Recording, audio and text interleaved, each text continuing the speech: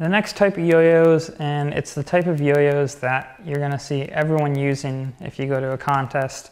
If you look online at anywhere else where there's videos and whatnot, ball bearing yo-yos is where it's at. All the new tricks we're doing, all the fancy new stuff, it's because of ball bearings. If you look in a yo-yo, you've got a ball bearing. This is a ball bearing roller. It goes in the center of the yo-yo itself, and this is actually what the string goes around onto it. I'll show you real quick what a ball bearing looks like inside.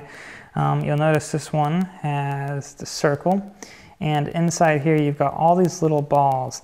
And actually this is all some of the factory lubricant that comes in there to help keep the rust out. But you'll notice all these little balls go in there, and what happens is these spin around. This is what the yo-yo is onto, and as the yo-yo is spinning around this, because of all those little balls, you've reduced the friction so much that you can land the yo-yo multiple times in the string. You can keep it spinning for minutes on end without any problems, and it really helps improve the performance. So let me show you real quick. We got a string here.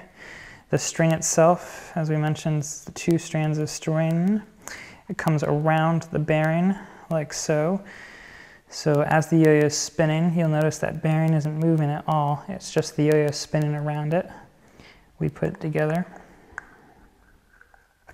The string is just around that one bearing, so you tighten the gap up. And so because of that bearing, you can land it on the string, let it sit there, and do tricks that were just never before impossible.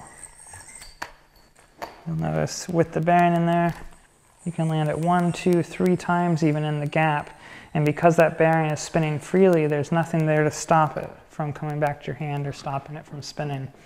Because of ball bearings, you'll see all the tricks we're doing today are possible.